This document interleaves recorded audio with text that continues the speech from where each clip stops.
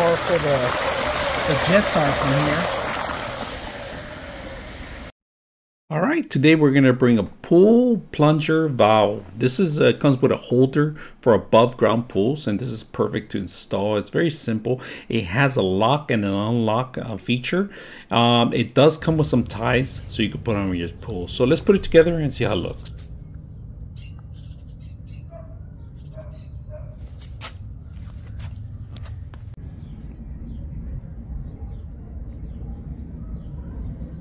All right, just set it up on the pool, and this is a giant pool. We're gonna set it up. We're still filling it up with water right now, but first I want to show you guys.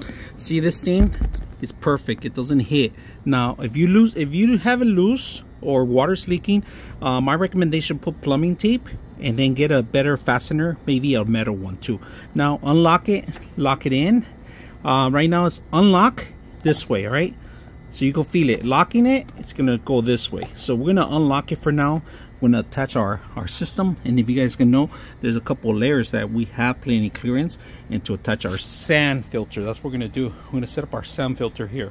We're gonna feed it some water right now in a bit and then plug it in. Now we are gonna have to unplug this one too.